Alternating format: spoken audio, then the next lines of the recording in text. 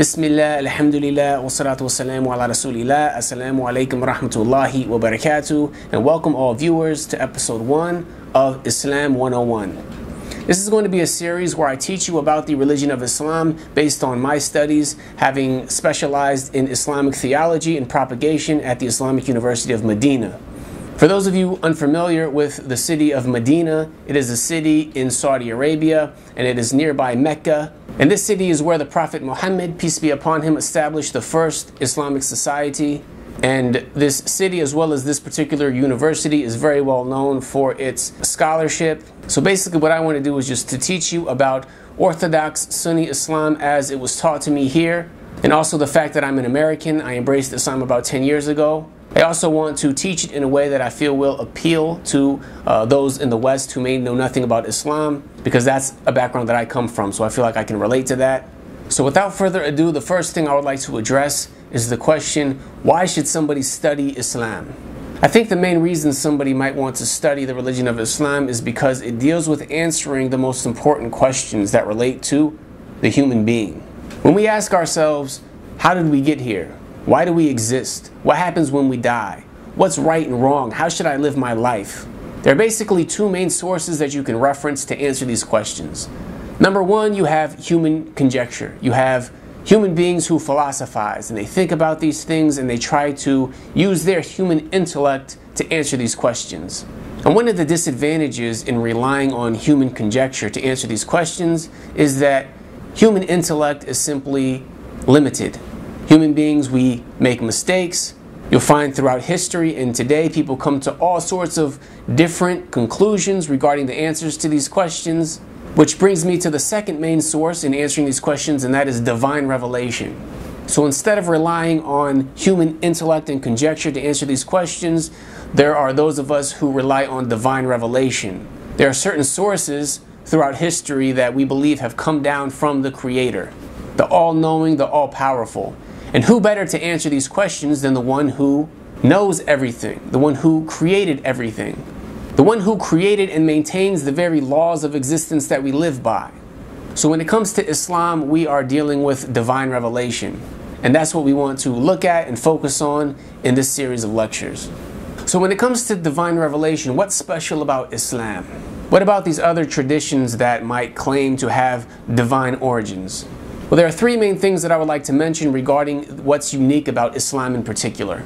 Number one is that when it comes to the major world religions, Islam is the only one that can claim to be truly, purely monotheistic. Meaning Islam is totally concerned with worshiping the one true God alone. It's not based on your ethnicity or tribe. It's something that is universal for all human beings. It also doesn't associate partners with God, with the Creator. There's no Trinity. There's no one aside from God that we pray to, that we worship. There are no idols or statues. We don't claim that God had a baby or children or offspring. It's all focused purely on monotheism, on the oneness, the uniqueness of God, and that nothing else deserves to be worshipped except Him.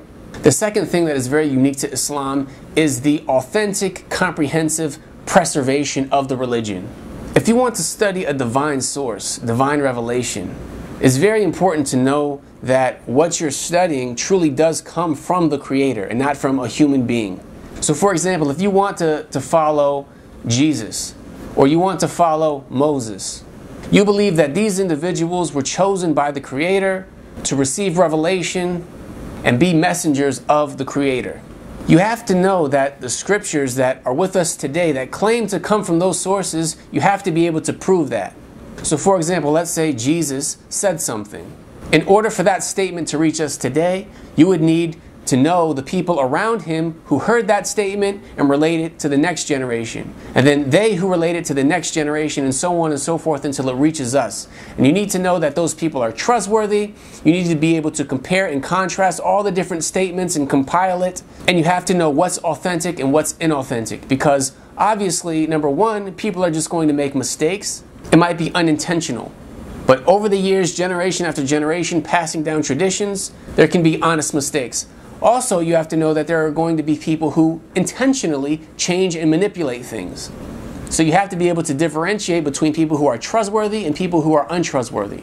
And when it comes to any religious tradition, Islam is unique in that it has truly been comprehensively preserved.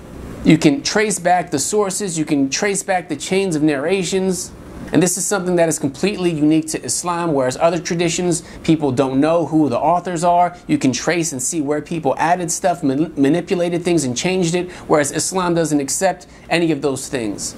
So Islam is truly, when it comes to religious traditions, it has been truly, authentically, comprehensively preserved. And the third thing that is unique about Islam, which makes it worthy of studying and looking into, is just the overall success of this religion. When you think about the Prophet Muhammad, peace be upon him, for example, there's no exaggeration in saying that he is the most successful human being who ever existed. He's the most impactful. He's the most beloved. As I said previously, his tradition, the things he has said, the things he has taught, the way that he lived, it's been authentically passed down. And it's estimated that about 1 every 4 people on the planet Earth base their lives around his teachings. The name Muhammad, it is the most popular name on the planet. Well over 1 billion people love this man more than any other human being. This is a man who's so special and so beloved that when his very name is mentioned, people say, Sallallahu Alaihi Wasallam, people say, may the peace and blessings of Allah be upon him. So considering that he is somebody who has had such a tremendous impact on the world, all based on the fact that he was calling to the worship of God alone, that his sole message was to not worship the creation, but rather worship the Creator, and for this reason he has such a high status in this world, I think at the very least it is worth getting to know about him and his tradition and what he taught. So these are just a few of the reasons why I think studying Islam is a very good idea for everybody. I want to keep these episodes very short and sweet, to the point. So with that said, I want to end episode 1, and in the next episode we'll start getting into more of the details regarding the Creator and the Prophet Muhammad, peace be upon him, and the teachings of Islam. Thank you for watching. Until next time, Assalamu alaikum wa rahmatullahi wa barakatuh.